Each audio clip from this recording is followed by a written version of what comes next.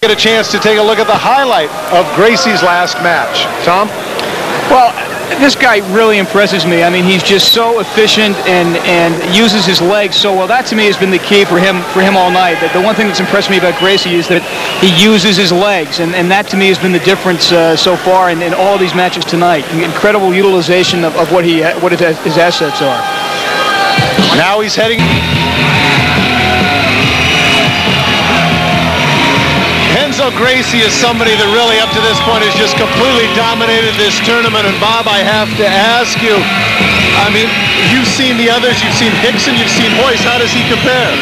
Well, you know, each are unique in their own way. They all develop their own style. I think Renzo's the most aggressive Brazilian jiu-jitsu practitioner that I've seen to date. He's got a very eclectic style. He's aggressive. He likes to take the fight to him. Okay, Ray, let's take a look at the highlight of Waring in his last match. Well, you come back to the exact same thing, Bob. Gracie well-rested, Waring not. Are you ready, sir? Left corner, please.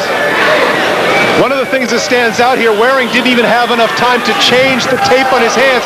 That's the same tape, Bob, that he wore in the first fight. This has got to be a disadvantage. It's sweaty and soft. Absolutely looks like it. Clearly, Tom, the issue here is that Waring has to make sure. So this is what James has to do. He has to keep him at the end of the jab, size him up with the jab, try to drop the right hand or the right uppercut on the way in. Bob, one thing that we should mention here in the final, if they do go to the mat, it is 10 minutes, clearly an advantage for Gracie. No question, because Waring hasn't been to the mat yet. James got to keep him up with that jab. You can see Gracie's inching forward, trying to make his move.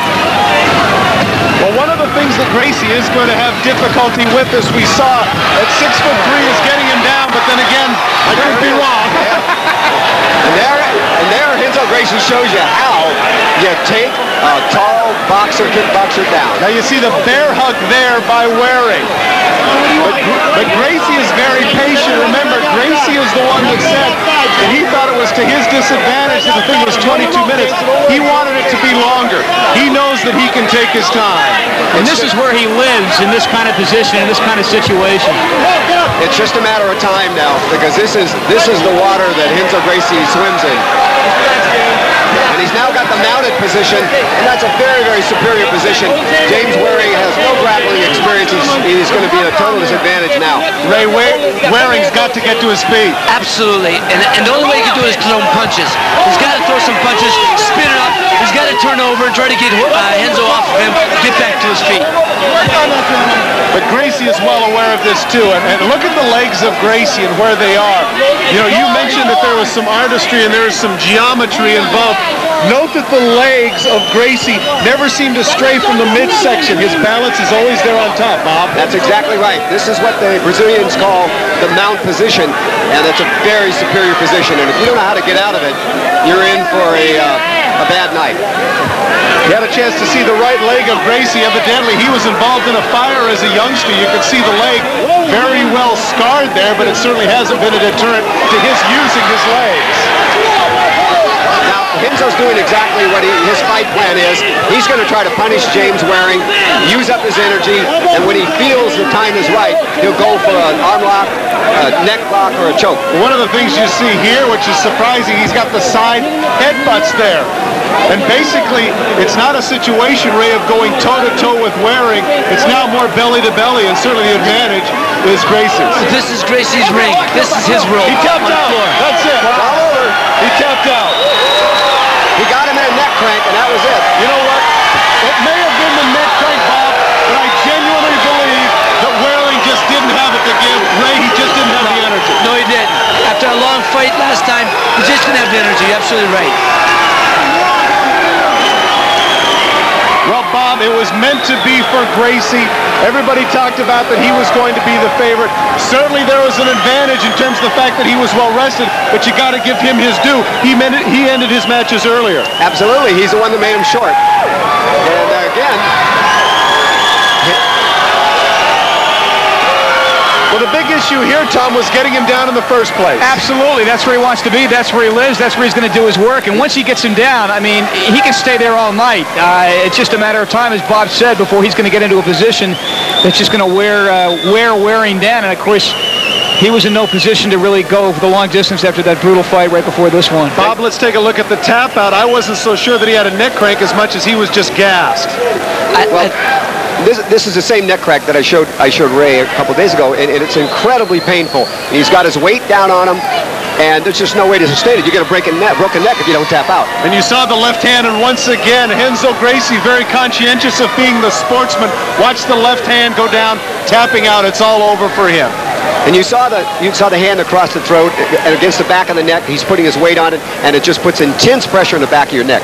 Very impressive youngsters. It just goes to show. You see that body, 5'11", 175 pounds, in a fighting discipline that does not have a weight division.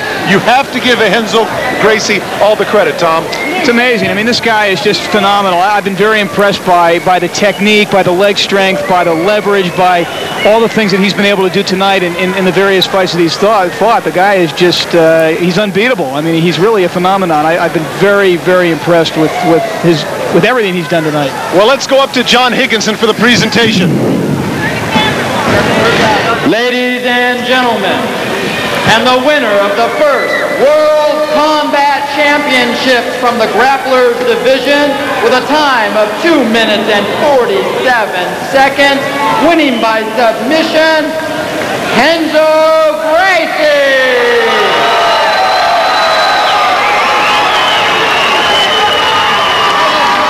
Well, Renzo Gracie, clearly the man of the hour, Tom, no surprise. Well, the thing is, Todd, the Gracie credo is to get their opponents in a position they've never been in before and go to work on him. And obviously, Waring was totally out of his element when he's down there in the mat. He's got a guy all over him. He can't breathe. His neck's about to break. What else is he going to do but tap out? You know, Bob, Hickson and Hoyce have been getting a lot of the credit for their championships. Now they've got another Gracie, Renzo, who really appears to be on the horizon of doing some big things in this country. Absolutely. There's no question about it. Renzo Gracie is an incredibly talented man, and each of them stand on their own. And Renzo did it tonight. Ray, I'm sure that watching Renzo Gracie makes you want to make a comeback, doesn't it? Oh, man, I mean, you got to pull for the little guy. I admire him. You got to admire the Gracies for what they've achieved. But, Todd, also, and I don't want to stray off a little bit, we'd be remiss to mention one warrior that should have fought tonight because of the doctor's orders, and he argued with the doctor. But Brent DeSantis was supposed to fight tonight. He was going to donate his purse to orphanage. He wasn't able to fight, and I want to tell all the people out there he's a true champion, and he'll be back. Okay, let's get up to Richard with the winner, Renzo Gracie. Richard? Renzo Gracie, the tradition continues. Wonderful job. What was your strategy? I mean, I think it was reasonably obvious to those watching, but just from your own words, you're fighting a boxer. He's known for a powerful right hand. You did the obvious thing, take him down to the ground. Yeah, I feel that powerful hand. It's growing something on my head here now. I just did what I know. There's fight grappling, and I grapple him. If he knew some grappling, he would make me sweat a lot to win. Or maybe the result could be different. Wonderful. I mean, obviously the end mount position again was a classic jiu-jitsu. Did the job. Congratulations, Renzo. Thank you very much. Okay, James. Obviously you'd still be a little tired. Give it. Great sportsmanship. I'd like to introduce Christopher Peters. Chris, this was your night, World Combat Championships. I think nobody could say we didn't have some amazing athletes in here tonight, and the expertise was unbelievable. Yeah, every athlete in it. Thank you, Chris. Thank you very much. Any last words, Renzo? Probably say for the people back home. I don't have words to thank the people who works on the event for it goes on.